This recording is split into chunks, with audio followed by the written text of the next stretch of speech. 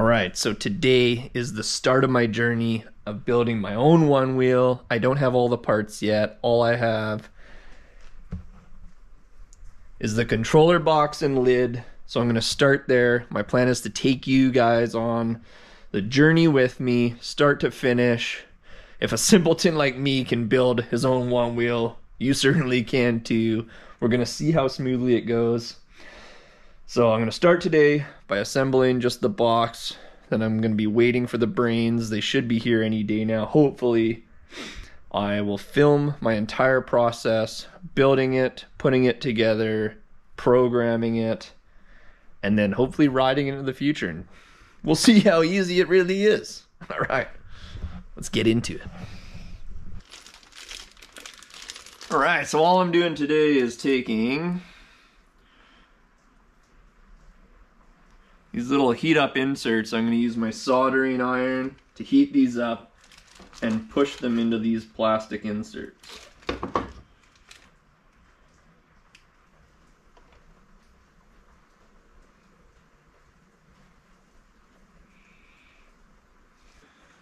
That's all four. All right.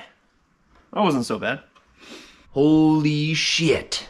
The parts finally came for my build. I am so pumped to start putting the controller together. All right, so I ran a bead of glue just along all those bad boys, help hold them in place. You don't need to do that, but this makes me feel more comfortable. It's all apart, it's right there, I can do it. All right, on to the next step. There's gonna be 3 videos that are on YouTube that I'm gonna watch that's gonna walk me through this entire process. So it's super easy. It simplifies everything. The first one is VESC Man's video on how to assemble your flow glider box and all its components. So basically, I'm just gonna watch that along. It's gonna tell me what to plug into where and what to put in what hole. It should be fairly simple, but like I said, anything can happen. All right, let's see how easy it really is.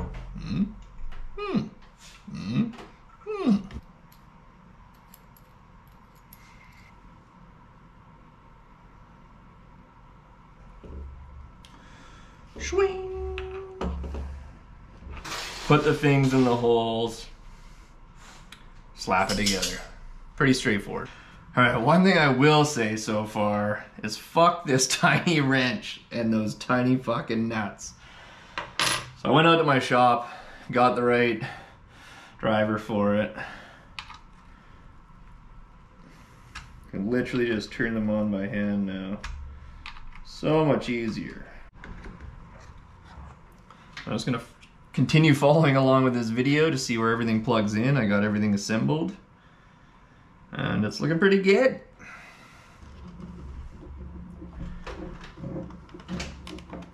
All right, the last thing I'm gonna do before I lock it all up was I glued the charger connector. That little black connector in there, I don't know if you can see it, but I hot glued it because it looked like it was just gonna slap around in there, so. Can never put too much glue in there. The controller box. It actually wasn't too bad. I followed along to the video. It was pretty straightforward. It definitely took a lot longer than I thought, but it's all just finicky little things easily. I mean, if I can do it, anybody can do it.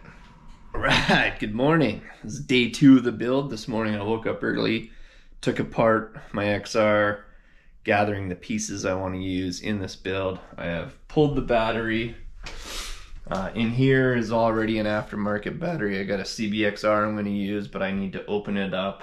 I'm going to pull the BMS out, put it back together, and then I should be able to build the rest of the board. All right, it's all undone. Let's see what's inside. All right, pulled the BMS out. No longer needed. Because I'm using a stock battery replacement and a stock harness, I should be able to just plug these two in. The black matches the black, the red matches the red.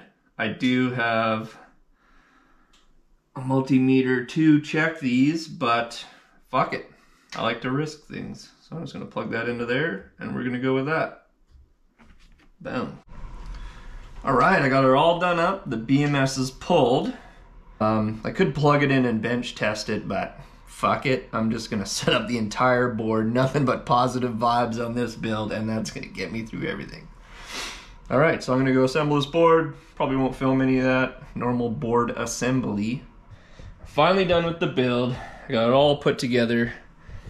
Yeah, I'm gonna connect to it for the first time and see if it works. I was gonna do all of the calibration on a computer. Unfortunately, the fiance had to go on a work trip and take our computer with us. So I'm gonna attempt to do it all from phone. So yeah, if that doesn't work, I'll have to wait till she gets back. But if it does work, that just makes it even easier. If you can do it all from your phone, easy peasy. That's what I'm all about. So let's see if this thing will even connect. All right, open the VESC tool. Click this bad boy on. Wow, it popped up immediately. All right, so it's giving me a warning that it has old but mostly compatible firmware. This is fine if your setup works properly. Blah, blah, blah. I've seen that in the videos and that's totally cool. That's because I have old firmware on here and there's the new 6.0 and that's what we're gonna be doing today. So that's gonna be my first step, is upgrading the firmware. Yeah, there's 3 videos I'm gonna watch. One on how to upgrade your firmware. It's pretty straightforward. And then I'm gonna do a motor calibration, IMU, and then I'm gonna upload a profile. So I'm in. I am stoked. I am actually in now. And if, yep, I got a V3.1 little Fokker VESC default bin firmware. It's all loaded up. There's no other option. That seems easy. Gonna upload. All right. I think this is supposed to take like a minute, just over a minute, so I'll get back to you with the results. The upload is done. Oh shit, there's my firmware at the bottom. 6.0, little Fokker V3-1. Success. All right, it's going pretty well so far. I mean, there's some major shit to come where I could be pulling my hair out, but that's not gonna happen. It's just gonna be smooth, right? I'm gonna watch Surf Dado's motor configuration and his IMU configuration. So I'm trying to make this as easy as possible. I have the video up to go through the motor configuration and IMU, and then the app is right here. So XR battery, you would do.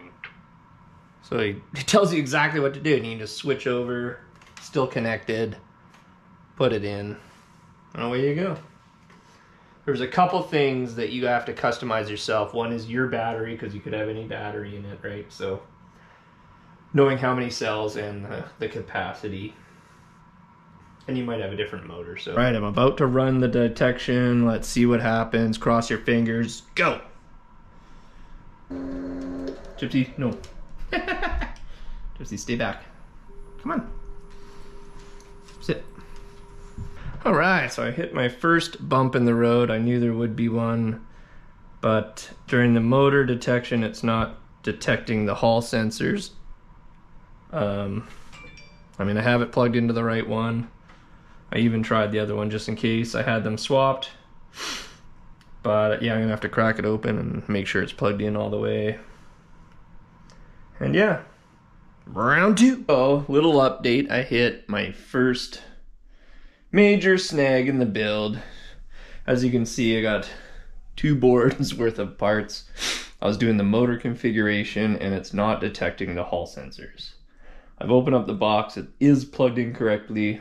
It's not the motor. I've tried multiple motors. So it must be the Hall sensor wiring, which is no fault of my own. I think it's a hardware thing. I'm gonna have to get another Hall sensor harness, wire harness and connector. And hopefully that's the issue. If it is, no biggie. We'll get that going and we'll move on. All right, update. So I figured out my hall sensor problem. It was a red and black wire on the hall sensors got flipped. So it was a hardware issue. Apart my other board, hooked up the other motor, was testing everything, even got the multimeter out. I've had it for years, I've never actually freaking used it. So it was a good learning experience to learn my board, which is awesome. And I got to learn about the connectors. I ended up just flipping the wires, plugging it back in. One thing I would like to say is that it happened to be a hardware issue. And yeah, I don't blame anyone for that. Like, shit happens. I mean, it was just a red and black wire got flipped. Future Motion prefers to flip the red and black wire, so shit happens. Yeah, no problemo there. I reached out to the community. They had all these different ideas, so I tried them all just for experiments and to see if I can come up with a solution. It was a great learning experience. In the end, the person that flipped the wires was the one who found out the problem. And he walked me through the entire thing of how to solve it and how to flip them back, and it was a great learning experience. All right, we're back at the motor calibration, take 2. Processing, boom, hall sensors, baby. Moving on to the next step, easy peasy. Positive attitude, that'll get you anything. All right, so I just went through the manual part of the motor configuration. I went through like the general, current, the voltage, temperature, and the advanced settings. I followed the video. I changed what needed to be changed, wrote that to the board. Should be good. I'm gonna try the IMU wizard. Same thing, same video actually. Surf Dado, he walks us through the motor wizard, the motor configuration, and now IMU wizard. And I'm just gonna walk through it. All right, so I've moved on to updating packages. I couldn't do it on my iPhone because there's apparently a bug, so it said you have to do it on your computer, which I still don't have access to. But I do have my old Android, and it did work, so I'm going to install the float package. Boop. I went and followed Nico's IMU, how you can manually do it, and he walks you through it, because people are having a lot of issues with the IMU. So I went through that as well. And I'm going to test the board for the first time to see what happens. So why not do it in my... right here, where I can fuck a bunch of shit up. Why not?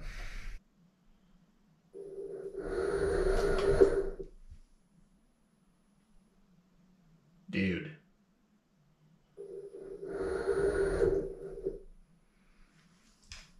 A dude. That's exciting. It's exciting. Oh, man. Seems to be working. Obviously, I haven't stepped on it yet. It's pitch black outside past my bedtime because I was super excited to continue on with this, but gonna have to try it.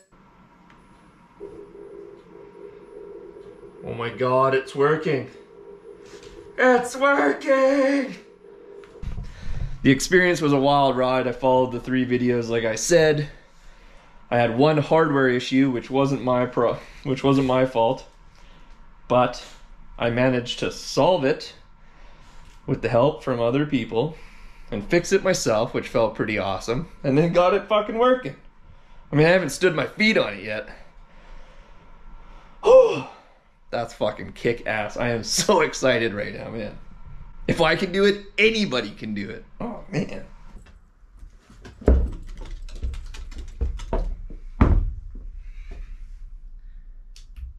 I didn't even turn it on. Oh, man.